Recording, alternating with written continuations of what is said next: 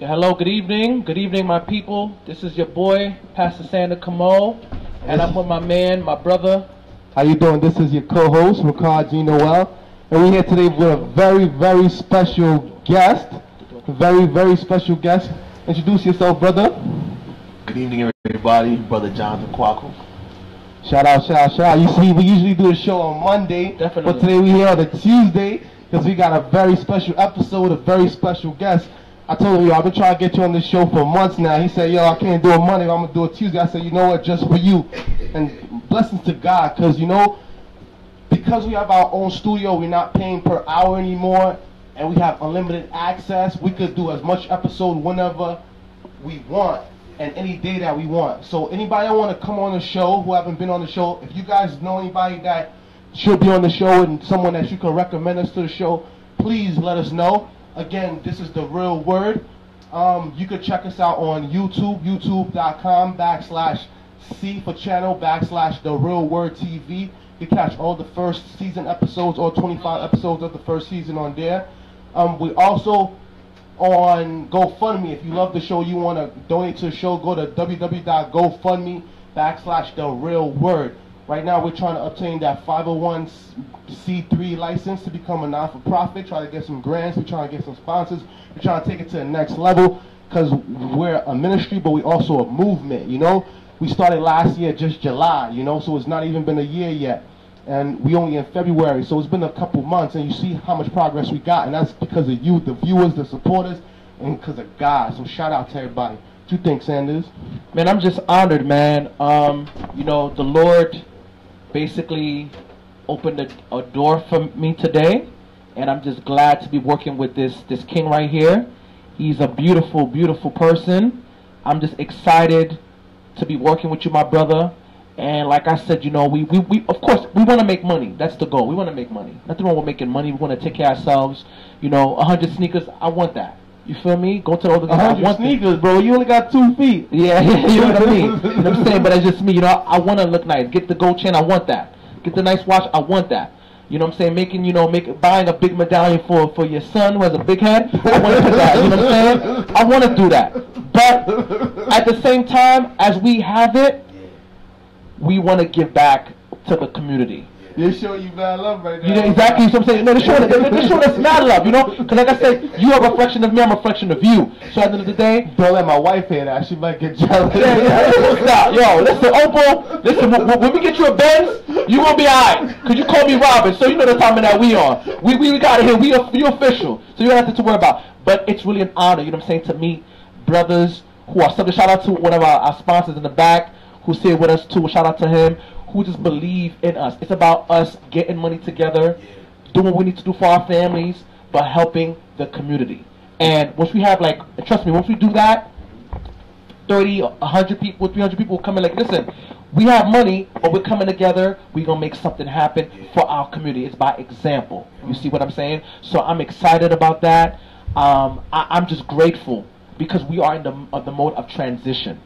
So transition is coming. Blessings are coming. I'm just excited. I want to shout out my man Eric from Boston. He said it's a bonus episode. He knows going tonight. Well, we bust your head today. A bonus episode. See, that's what I love about this show. You never know who's gonna be on, what specials we're gonna throw out. You just gotta stay tuned and watch. That's a fact. That's a fact. Also, I want to shout out Judith. Oh, shout out to who's Judith. watching, and my man, I bet your man Chris Haywood. Shout out to you as well. Oh, shout out to Chris. Yeah, we support you. But I wanted to say thank you, man. I'm honored, Rickard. I'm honored. I'm excited. And, man, you know, you just feel like something big is going to happen. Something big is going to happen. So I'm just excited for a transition, and I'm glad for that. But I want to go to my man Jonathan, right? Yeah, enough about us. What about you? So, John, tell the people who you are. What's going on, y'all? I'm just a servant, man. I'm just someone who just is passionate about life. Okay. Passionate about people. Okay. Ministry. Okay. I'm an educator. Okay. I'm a high school teacher. Okay. I teach world history. Okay. At Wingate. Okay. Shout out to Wingate. Wow. Brooklyn's finest. Okay. You know, I just really love learning every day for my students, teaching them also, learning in life every day, going back home. I was married the end of 2016. Shout out, and I love learning every day in that. It's a beautiful thing. Okay. On just ministry, helping out with local ministries and churches, federation, all this kind of Yeah. stuff. And just working. Also, I've been working actively in the sports community, in the Haitian community. I work with 2 soccer teams. Oh, So okay. we work with a lot of guys coming over from the country, helping them transition here. Oh, you doing that? You doing that? Yeah. So we just been doing it since 2014. We're working with this guy named Jackie Felix, who's really big in the community, and he's there's a lot of good work. So it's good stuff. And you play a little ball too, right? Yeah. No, he nice. He nice, bro. He nice, bro. He nice. So let's zoom into all the things that you said and break it down a little bit. First thing you said that you a global history teacher, right? Yeah. Yep. So that means you majored in history and things of that nature, right? Yeah. So you know a little bit about history. Yep. Yeah. We're just coming off of Black History, which is Yeah. our history, Yeah. and we're in March right now, and we're gonna hit May soon. Facts. So Haitian independence, Yeah. and this is also Women's Month, right? Correct. So let's put that all together. Yeah. So yesterday we spoke about women, the role of women in the community and everything else. You being an educator, how do you see, according to history, of how women were treated and how women behaved versus to how the young women behave now, especially since you're an educator and you're in school, you see the more modern day Yeah. females, how are they behaving, how do they conduct themselves compared to the women of history? So you say more so like in my classroom, what I see the students or the young women in this generation in general? Based on your observation, all in general, all together. You know, I think it depends because they all have different personalities. So this year I'm teaching mostly 9th grade with some 11th grade, and you can see they're not afraid to question, number one. You can see they're not afraid to think critically, and they don't really let society, mainstream society, define their roles for them. But it also depends because in my school, I would say about 40% of the students are coming directly from the Caribbean. And so some of them are in between taking ideas that they have back home in their islands And what they see now. and here in the U.S. and they're sort of trying to balance it out. Trying to fit in. Yeah, they're trying to fit in. So, for the most part, though, it doesn't really, I don't see women as seeing any hurdles in front of them. I have students that will come from different islands and different places, and they have a lot of confidence. They're intelligent. Every year the students have to take these state exam called the Regents Yeah, to graduate, and these kids come in from the islands, a lot of them, and they excel really fast. And they see a lot too. They see a lot of things, so they really excel really fast. They pay attention to details. They ask a lot of questions. I think if you compare that to women back in the day, I think they always had the potential, but they didn't always have the opportunity. Yeah. And it also depends on which culture. For example, right now we're learning about the Mongols. The Mongols were the largest empire in history, led by a guy named Genghis Khan. Shout out to Genghis Khan. Yeah, he was a problem. I mean, he was a little bit of like a vagabond too. He was a little bad. Yeah. He was a problem. They said 1 out of every 200 people today in the world carry his DNA. Yeah, everywhere he went. Yeah, man. They rape and pillage. Yeah, he was pretty much out of control. Yeah, they take what they want. But one thing they did was they respected their own Mongol women. When the Mongol soldiers were out abroad conquering lands, they left the women in charge to run the village and everything. Wow. So the women played a major role. So it's things that people don't know in history, but That's kind of how it is right now. When a man's out at work, he leaves the woman to run the house. yeah, they definitely. I mean, it's interesting here in America because women work too. They Yeah, of work course, also a lot more than back in the day. Mongolia still exists, right? It still exists, yeah. It's where the map is. North of China, south of Russia. You see right there? North Yeah, it's big. North It's of that China big. right there.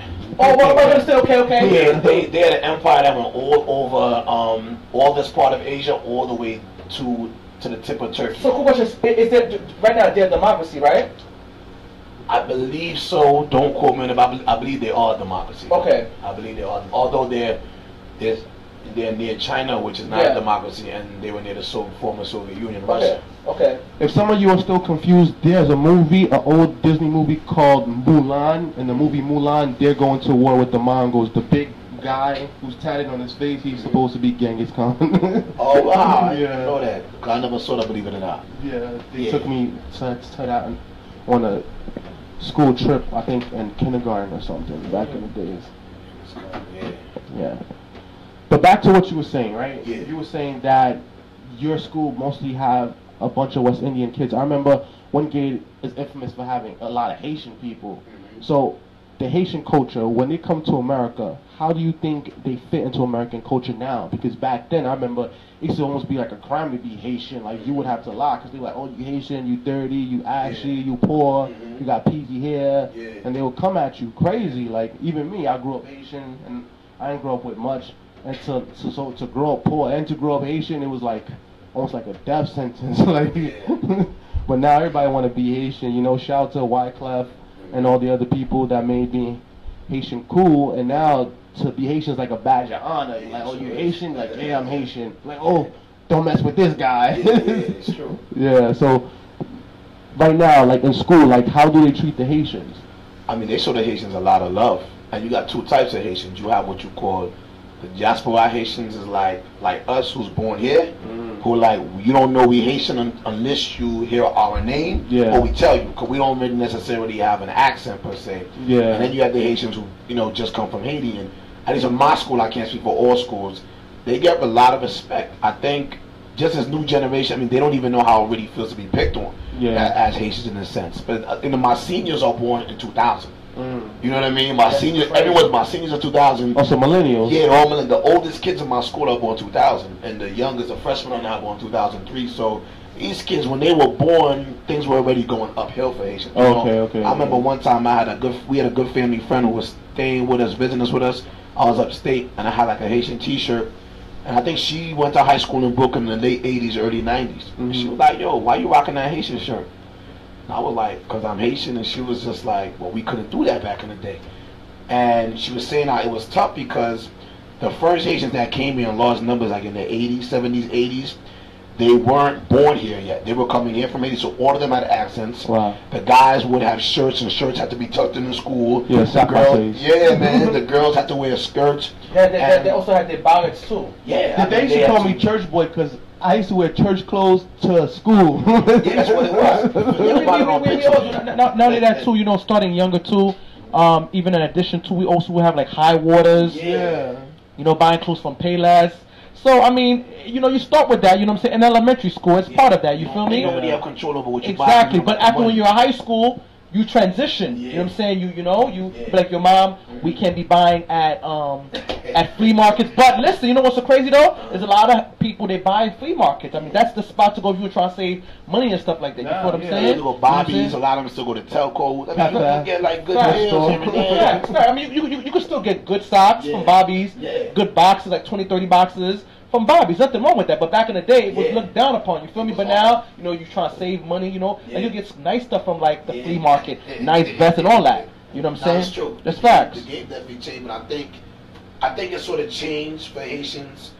I mean, whether you like him or not, you gotta give credit to Wyclef because when he came out with the Fugees in 95, 96, and then Proswell, his cousin was Haitian. Lauren Hill wasn't Haitian, but she was from Jersey, and she, you know, North Jersey. She went to a school called Columbia High, Maplewood, North Jersey. Got a lot of Haitians, so she was so cool with them. But anyway, when he went out and he started to say that he was Haitian, that's when the whole game changed. Like for years, people used to say it was from Martinique, Guadeloupe, Canada. They used to say they're from any other country that speaks French. No, I'm not Haitian. I'm French. Yeah, they would change it up all the time. So I think Wyclef changed the game. No, Wyclef did change the game. Yeah, he changed the game, and guys sort of were like, you know what? If here's a guy who's mainstream, well known, and he's respected, and he's proud of being Haitian, then I could be proud of being Haitian. And now there's a lot of false claim Haitians in the rap game like too. Fetty Wap. Yeah, it's a fact. Yeah, there's a lot of guys. I thought he was Haitian too, but he, you know, but he bangs Haitians by association. I think things changed in Florida when Zopan came out. That's a fact. These guys, you know, they made a lot of money, you know, and they would rob boats coming into the Miami River. Yeah. And they would rob them for cocaine. Yeah, so for so many years, nobody would snitch because who's going to snitch and say somebody robbed me of, you know what I mean? My cocaine, cocaine, whatever. So these guys sort of put in a lot of work and sort of made it easier, I guess, for everybody else. But I think now it's become almost extreme.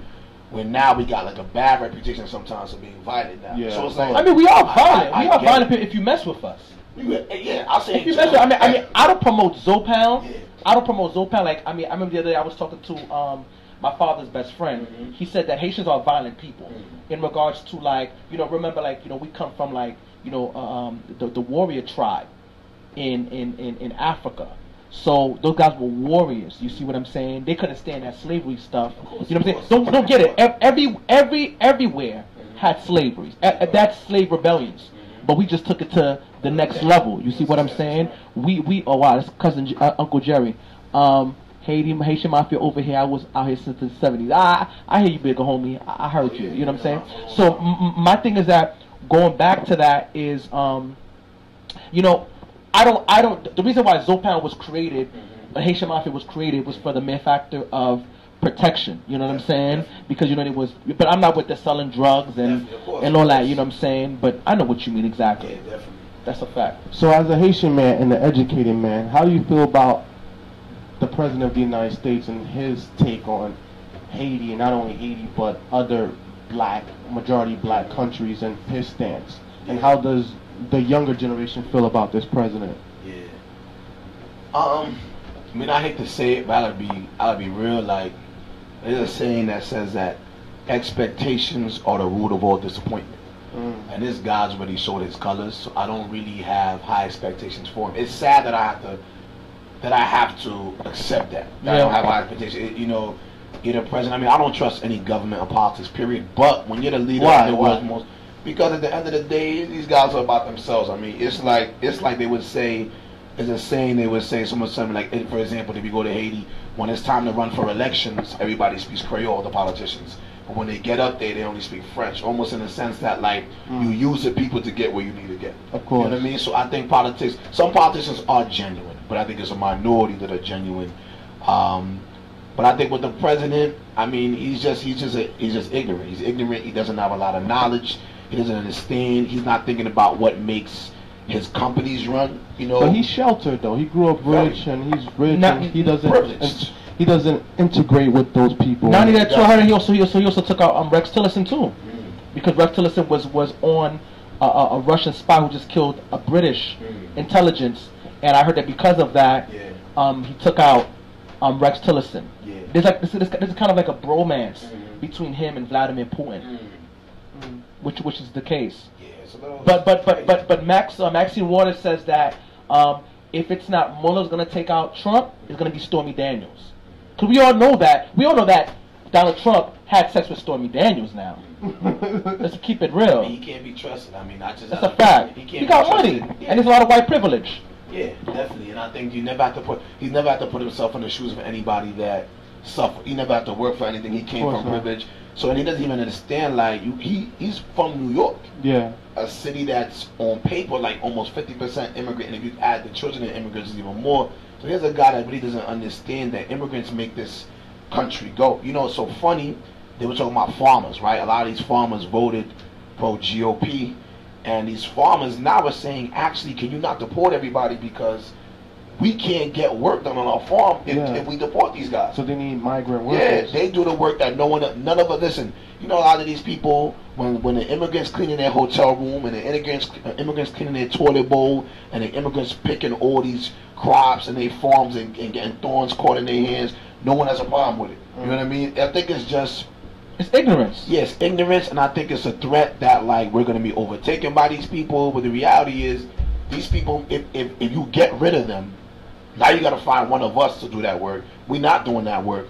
We're not going to do it for the price that they do it at. That we're not going to put in the same amount of effort. So when we do it, we're going to want an extra raise. We're going to want an extra lunch break, and we're not going to get as much work done as they do. And the price of food goes up.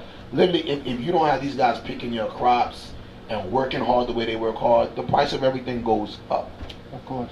We owe them big time. We owe our immigrants. No, we do. And the thing is that the nation, I mean, if you really want to be correct, the real Americans are Native Americans. Pretty much, yeah. And they were slaughtered. They were slaughtered. I read an article the other day. It said that during the California Gold Rush, the population of Native Americans in the state of California came from 150,000 all the way down to less than 50,000. Almost over 100,000 Native Americans were killed.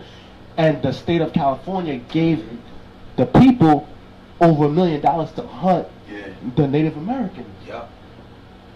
Yeah, man. They thought they called it manifest destiny. They thought it was actually their destiny to move from the Atlantic Ocean to the Pacific Ocean. Yeah. Literally. And that's what they put some, that's why they called it the Trail of Tears. So many Native Americans died. And now Native Americans live on reservations. They have the horrible land. They have the highest alcoholism rates, the highest depression and suicide rates in America. Of course. They actually been forgotten. You know, it's funny, as blacks, we get mistreated, but we make some noise. You know what I mean? If you come first, we'll make some noise. Yeah. Nobody really making noise for the Native Americans. Nobody hears their voice. Their cry is like a silent cry. Even today, with the Alaska pipeline, the pipeline that they were trying to stop, there's Native Americans who was getting killed today over that pipeline. Wow. They're being shot and they're being slaughtered and no one talks about it. No one talks about it. They don't talk about it. No one talks about it. A lot of things people don't talk about. Back to what you were saying about the crops.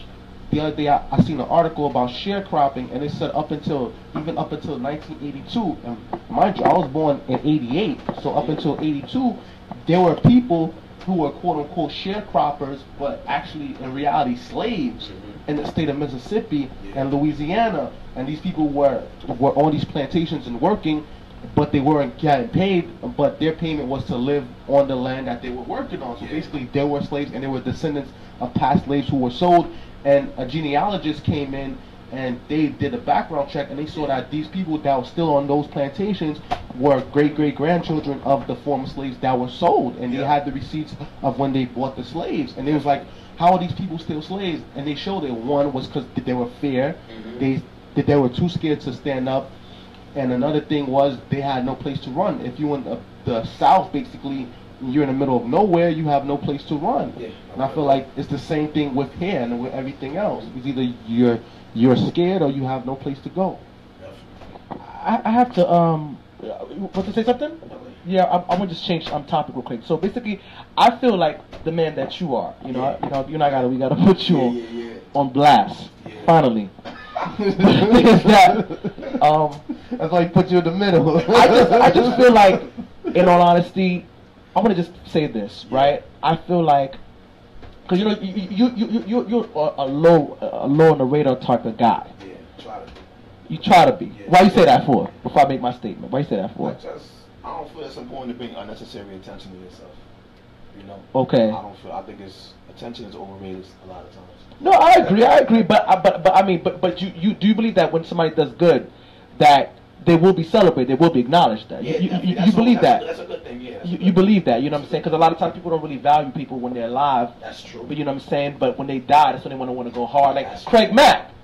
Craig Mack just died. You feel me? Like Craig Mack was very instrumental in the life of Bad Boy. But the same thing with Carl? No, I was gonna say funerals don't count. That's a fact. You know what I'm saying? So Craig Mack was very instrumental. You know what I'm saying? When Biggie, because he's the first Bad Boy and stuff like that. You know what I'm saying? But he decided to go to that spiritual side and everything like that. But his music is official. You feel me?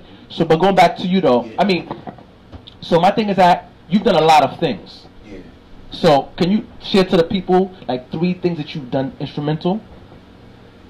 So, what you say on what level would you say? On what level? Okay, when it comes to what area? Okay, when it comes to like ministry. Ministry? Wow. Ministry gives you purpose. Ministry brings joy to your life. It gives life way more purpose. It gives you something to look forward to. Okay. Every day counts when you think about ministry. Okay. I mean, I think I've been doing it for a while. You know, I grew up in... What's a while? It's been, how long you been doing ministry for? You know, I really, in a serious level, since like 2002. You would say, in serious in 2002. So how many years is that? That's about 16 years. 16 years? Wow. Yeah, about 16 years. Okay. So, I started in my home church upstate, Mid-Hudson SDA Church in Poughkeepsie, New York. You know, we grew up there. We were very isolated. My home church was very isolated. Like you guys grew up down here, you go up at Ola, but you know everybody from everywhere. You know, you could walk to Hebron, walk to this church, whatever. Mid-Hudson, it was just us. You know what I mean? And because of that, we had a very strong sense of community. Yeah. Right? That was like our community center. So we lived at the church. Friday nights we was there. We had programs. Saturday all day. Sunday all day. And Saturday afternoon we saw the baptismal class. And I remember the church was looking to baptize some young people, and they had they were looking for someone to teach a baptismal class. This was like 2001 at first. I just started high school, and I remember I sort of was like, I didn't know what was going on, but I was going through a lot, and they were like, you know, do you want to do this baptismal class, like teach kids about the Bible? Mm. I was like, you know what, man, I guess I'll go for it, you know. And it forced me to really study my Bible for the first time. Yep. It forced me to really get into a lot of topics and questions that I didn't even know I had. And I think one of the best ways to keep them in the church is to use them. You got to be used. You got to be of use. If you're a spectator, you're not going to last. So I think that's what helped keep me in the church at a young age. And the guys in the class were my age, and I was teaching them. They were my age and a little younger than me. Yeah. And that was really when I first started to get into ministry. And that was all through high school. And that was I think it had a good impact on my home church, and it helped us develop and get close. Then when I graduated high school and went to college, I went to Philadelphia. And you was doing your thing over there too. Yeah, we started a ministry on campus. It was another young lady, a group called Basic. Yeah. They had a Bible study on campus, and it's funny. I only went there because at the time during we had orientation, and then at orientation there was this girl that my friends and I we all liked at the time, and she was like, "Yo." But you know what's so crazy? That when you was there was a lot of girls that liked you. Man, let's be honest, but that's just listen. Look. All right, let's keep it real, bro. All right, let's be real. Shout out to Miriam, great wife. But before Miriam, listen to this, bro. I remember when I came and you invited me to come speak at your ministry, Philly. Remember? Yeah. At the church, right, bro? There was like this side of exaggeration. Facebook, look at me. You know I'm not lying, bro. Nah, man. The facts is the facts, man. Bro, let's keep it real, bro. There was 30 girls, bro. Was like, oh, who's Jonathan talking to? If any, bro, that was bro. I'm not lying, bro. Let's keep it real, bro. Bro, you know you king, bro. We the same timing, bro. 30, and boy, listen to this. Nice toes, all that, bro. Official, bro. Was like, listen, good looking girls. But like, listen, if anybody want to highlight, somebody about to make a remark. Oh, she see? Alexandria even agreed too. That's a fact. Nah. You see what I'm saying? There was like 30. There was 30 girls like, yo, listen. If anybody got to get with Jonathan, they gotta get to me. I'm like, yo, Jonathan. You know what? They were like sisters. That's why they were very defensive. Yeah, they were defensive, but they were all bad. There was no ugly ones. There was no fufu, bro. There was no fufu there, bro. But the thing is, they were the beautiful sisters, and the thing is that I feel like the way you carried yourself is a lot of people respected you at that, because you went to Temple. Yeah, I was at Temple. And you was well respected, well admired by a lot of people at that school. You know what I'm saying? Why do you think it's that? You know what? It really just got to be the Christ. There's nothing good, I think, in yourself. By nature, we're selfish. That's right. Okay. We're selfish. I think we're selfish, and everybody wants to get their own. Yeah. And I think the biggest thing is really like you just gotta be genuine. I don't think people are looking for anybody that's perfect, to be honest. That's a fact. You gotta be sincere. They know when they look in the mirror, they're not perfect. I think the biggest thing is you gotta be real. I think real recognize real. That's a fact. If you don't put people down, you don't really hate on people, you don't talk bad about, you don't come for people behind their back, and you just show love, I think people will appreciate you. You don't have to be the smartest, you don't gotta be the most handsome, you don't have to be the most attractive, whatever. I think when you're genuine, people have a decent antenna for genuine people. You know what I mean? That's a fact. And I think that's the biggest thing. Like, Yeah, I think that's what people appreciate. That's fact. People that's genuine. If you go to any neighborhood, any place, yeah, that's it, man. Yeah, you know, I think that's very important. You know, so you know, I just think ministry, listening. You know what's funny? When I was at Temple, a lot of us were away from home. A lot of my friends there. You don't live, you know, a lot of us had apartments on campus. Yeah. You know, we didn't have meal plans. There was no mommy, daddy there to do anything for you. But you looked out for each other, though. That's what it was. It was like, yo, you need a ride, I got you.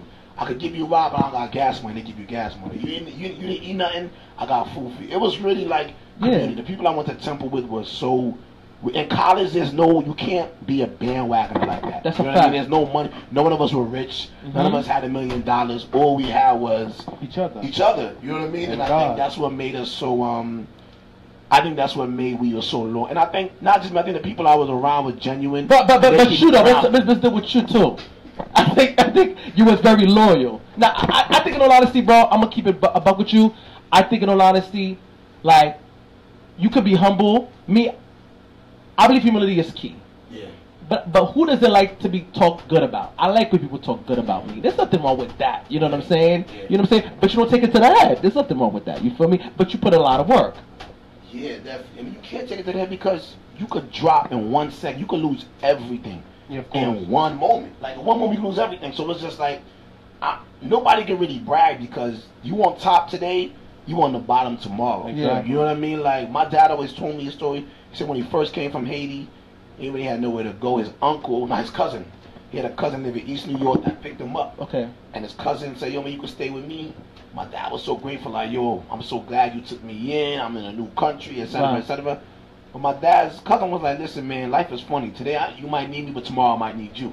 A few years later, he had some issues, and he ended up moving in with us. You know what I mean? Ain't that something? You know what I mean? So I like a story like that. Yeah, like, That's a beautiful story. You never know when you're going to need somebody's help. That's a fact. So you can't brag and talk. And nobody's broken. Oh, that's a fact, bro. I want to say people that run their mouth, like you run your mouth, like you don't know what can happen. You have no control. I love a story like that. You know what I mean? A story of an underdog. Yeah, my dad always told me that story, and I was like, you know, he said that's why you never know. You never know when you'll need help. You know what I mean? You never know the person that you help today can help you tomorrow.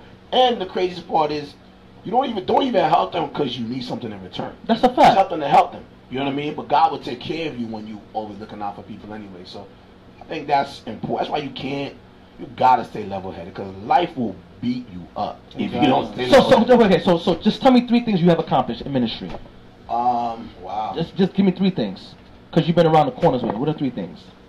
Definitely Temple was a good time because we had a lot of students in your way from home. You're on campus, and on campus you got every type of temptation out there. You know what I mean? Every type of temptation. So I think when other students at Temple knew that that there was a safe place to go, and that they could get encouragement from the Word of God and prayer, I think that was big because it had a big impact on campus. And at the time, North Philly Church really started to see the campus students really being active in ministry. So they came and they really opened their doors to us. At the time, it was Pastor Keith Goodman. And we developed a good relationship with them, and they did a really good job. So I say Temple was definitely a great time. Name 2 more accomplishments that you had. I have to say my home church growing up upstate. That was a big thing. Because you guys were big on outreach, right? That was big, yeah. And that was the beginning of ministry. That was the beginning of service. That was the beginning of really starting this thing. It wasn't, the thing is, there was no social media back then. There was none of that stuff. So it was going on. But your name was heard during that time. Well, it wasn't really heard. It was just in that area. But that was an important ministry because that was a foundation for all the other ministries. You know, it's like Jesus. No, but in all honesty, like let's be for real. This is another moment. It's another Jonathan Coicou moment. The thing is that before I met you, I heard about you. You know that, right? Oh yeah, we was doing outreach around. I was doing a lot of outreach and stuff like that. Yeah, the outreach was definitely and it was major because a lot of people were blessed by that. Yeah, we was doing Subway series at that time. Okay. We did Subway series, and pretty much at the time we were just going to the train stations and just minister to people. And people were receptive. You know, people were very receptive. So that was definitely big. And I like what we're doing now with the Federation. I like what we're doing now. Just working with our community and reaching out to the youth and trying to put our programs for them. You can't force anybody to do anything, but at least they know that there's something out there for them. All right. You know what I mean? Shout out to the Queens Rally Day this Saturday. Oh, yeah. We see you this weekend. Friday at Kelly, Saturday, Emmanuel, Long Island. Or is this Friday? Yeah, Friday and Saturday. Say no more. So let me ask you a quick question. With the Federation, why do you feel it's been successful? Because I know you guys are I know Rickard and yourself, Daniel, shout out to Gasmere, Jessica, and all of those. Why do you feel like it's so successful, so vibrant right now? I think for both of you guys. I think we had to go backwards. I think sometimes we tend to put the cart before the horse. We gotta beat the horse in the front. What happens is a lot of times in ministry people make assumptions. Oh, we're doing this, people need to come. We're doing this, people need to support. Really, people don't owe you anything. Of course not. They don't owe you nothing. If you think they owe you something, you're mistaken. I think the biggest thing for us has been reaching out. So behind the scenes, we're constantly in communication with our churches. Every church, we have 32 churches now. And with those 32 churches, one of us is always communicating, or we're checking on the youth directors, checking on the youth. What do you guys need? Do you guys need help? And supporting them. When you support your churches and you encourage them, being a youth leader is hard. Like if you're a department, if you head of another department, you might have one program a year.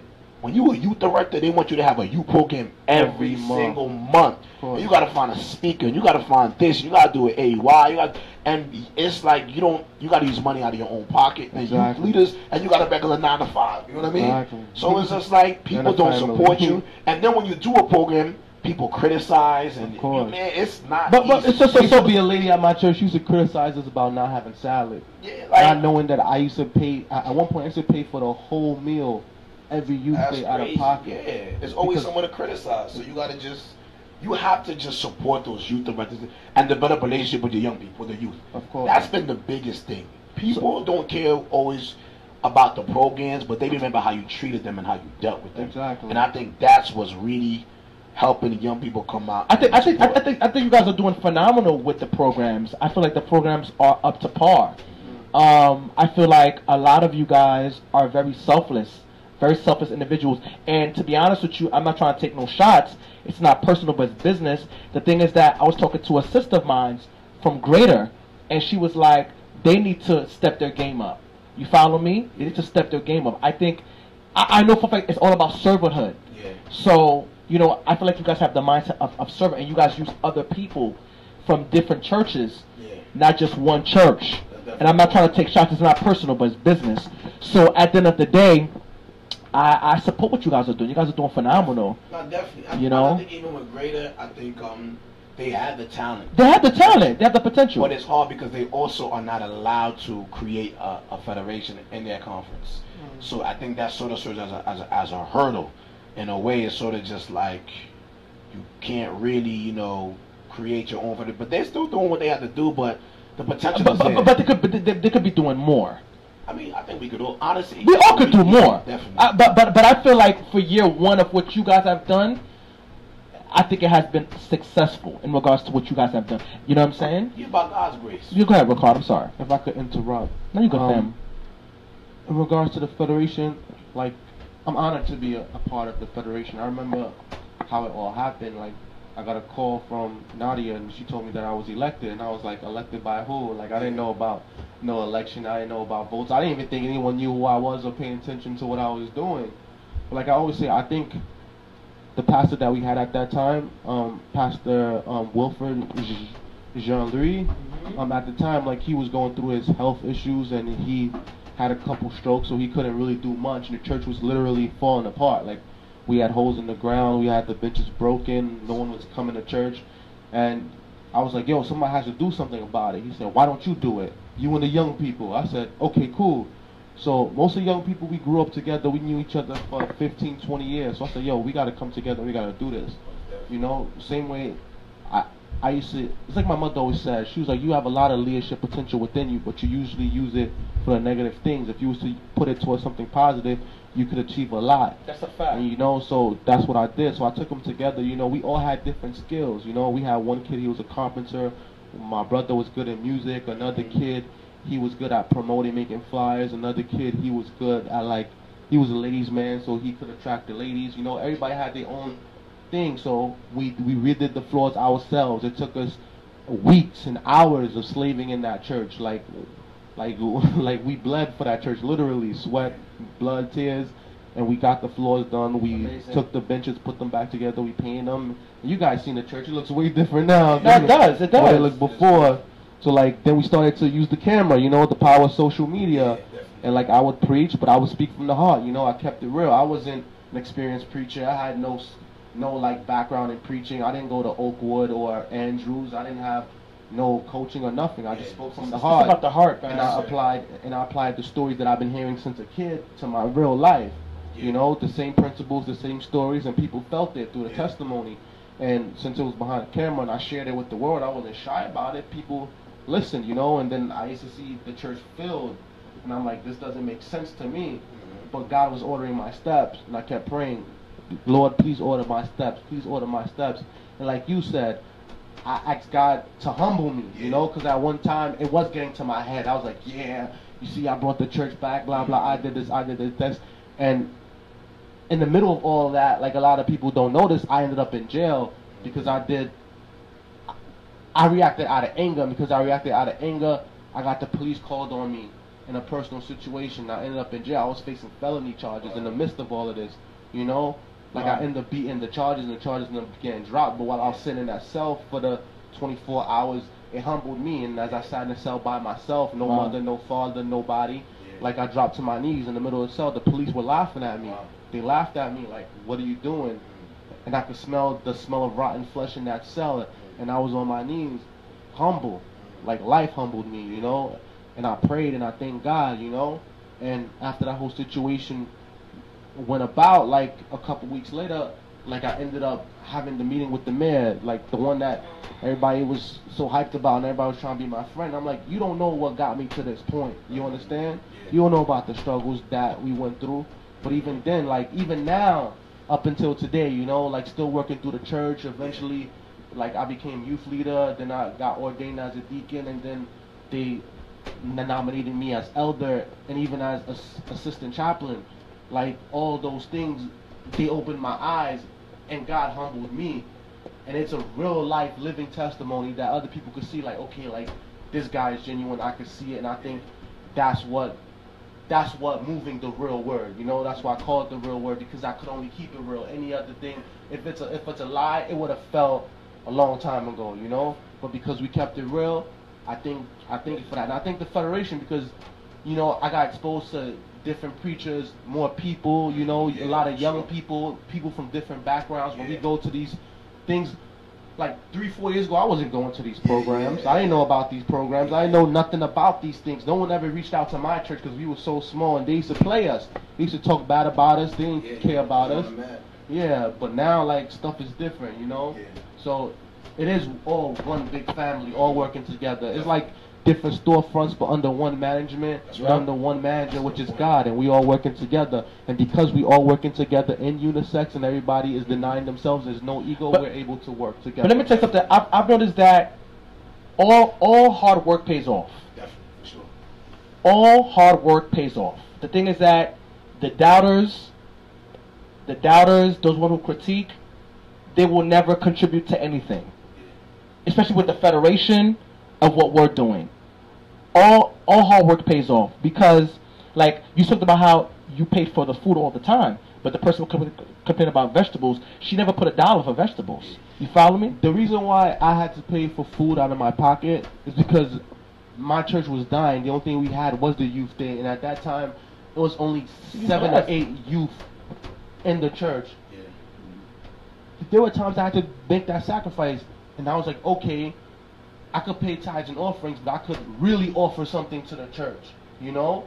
So I used to pay for decorations, I used to pay for food, I used to pay for flyers, I used to pay for these things in order to keep the church alive, because we did not have enough tithes and offerings coming in for us to even afford to give people food. And that's going to pay off, bro. Now we do, because we merged with the other church, and now more people come, so we're able to afford it. Now now the church has a budget for food every week now.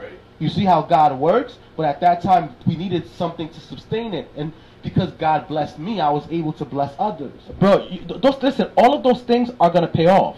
All of those things that have been done, all good deeds, will pay off. Because now, any event that Jordan River has, it's packed out. The Lord has blessed, you feel me? Same thing with the Federation, too. Like, all hard work pays off. People don't see the hard work that you put in. Like, for example, like a guy like Daniel. Like, Daniel, shout out. Daniel is amazing. I know Daniel was slept on. I've never met the people that slept on Daniel, but I knew Daniel is great. I knew that Daniel was great. And it just shows you that he put himself aside, used guys like yourself, like Rickard, like Gasmere, like Jessica. And if I failed to mention anybody's name, please forgive me. But those who were down with him, and as a result, the Federation is what it is. It's not cliquey. Let's everybody come together. Let's everybody support each other. I think, too, to add on what you guys are saying, on what both of you are saying, yeah, the hard work does pay off, but I think we even got to be honest in the sense that God has to put you in ministry to save your life, too. That's a fact. Honestly, if you want to be honest, like these things, when you have to go in front of people, whether it's on a small scale, large scale, you got to share something with them. You got to show Christ. You have to have something to give to them. You can't go to them empty-handed. I don't mean materially empty-handed, but spiritually, you got to have something to give to them, something emotional to encourage them.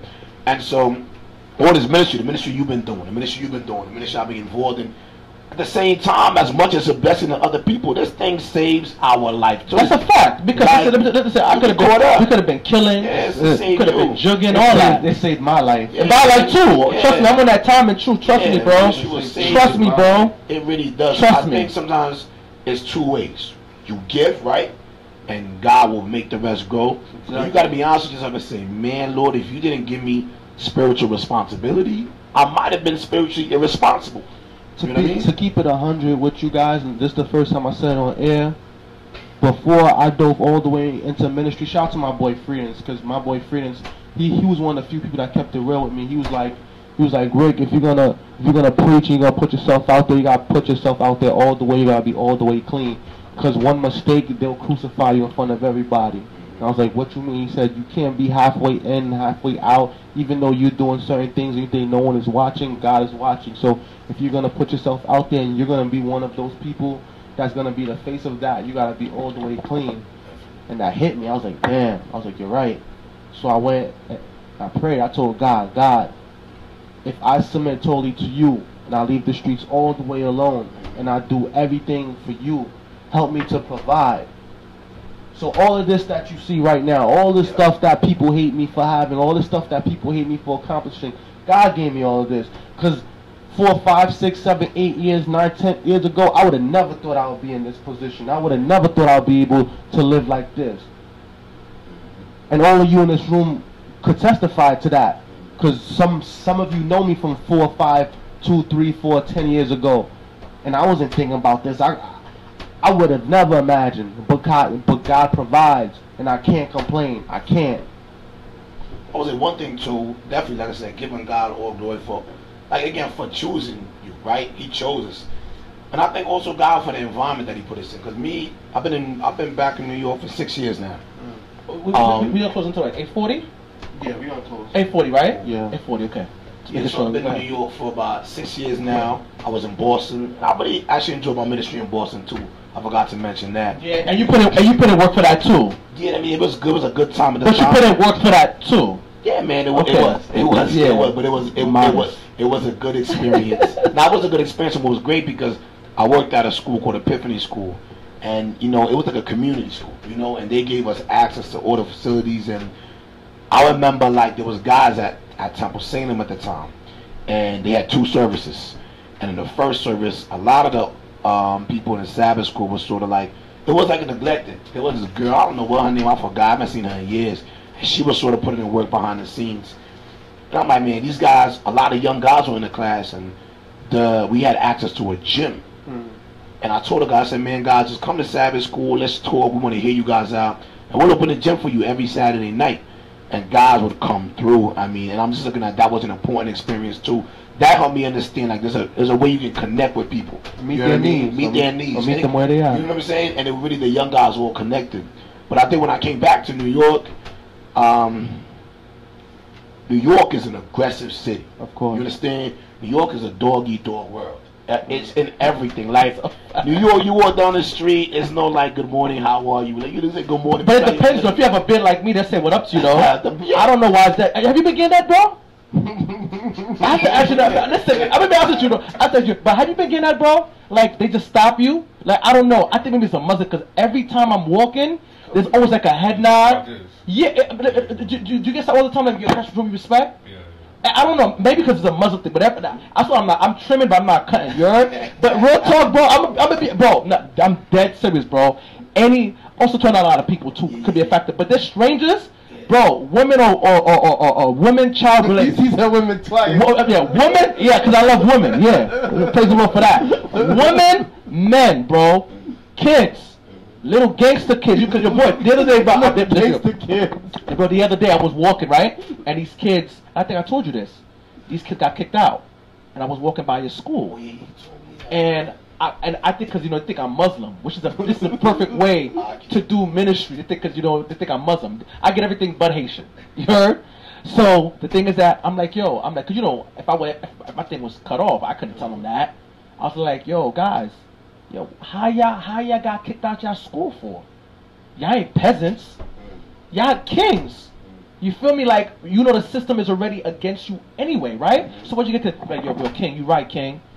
it was what I said, but because of this beard, it's part of that too. But it's because of the beard, or is because the spirituality? It's a spirituality too. Yeah, it could be the whole presence. It's a whole presence too. It's a whole presence. We have an aura about ourselves, but it's the beard too. The beard is another thing too. Just keep it about talking about dog eat dog. I just have to say that part. Yeah, that's a fact. Definitely a dog eat dog world, and I think it translates into our church culture at times. That's a fact. Like you have a lot of New York's what you call it. I would say New York is a strong lay worker city. And you go to other cities, like let's say you go into a program, there is really a pastor or certain people doing certain works. In New York, your average Joe sitting in your church will put in a lot of work too. That's a fact. You know what I'm saying? Like you got a 9 to 5, you got your own thing you're doing. You know what I'm saying? Like I have my own thing, I'm doing my own, and it's just like you find a lot of guys they're not a slave to their job. I mean, you do your job to pay your bills, but New York is also like it's aggressive in ministry too. Like I feel like. Not everybody, to be honest, but I think like it translates, and I think we're a solid lay city. I mean, I think it's easy to find things to complain about, but at the same time, it's a lay city where a lot of your average Joes, they put in a lot of work too. So it's I think the culture pushes for things to happen, and people want to see things happen. Right. New Yorkers don't like to sit back and watch, no. So what's your closing thought? Let's start with Mr. Sanders. Go ahead. Man, I'm just honored to have Jonathan in the building tonight. Shout out to Mr. Coicou for coming through. We appreciate your presence. Real word. I want to salute Jonathan for all the hard work he's been doing. He doesn't like to be acknowledged because he's a modest man. Am I right? Yeah, whatever. It's like that. But we want to acknowledge for everything that he's been doing for the community.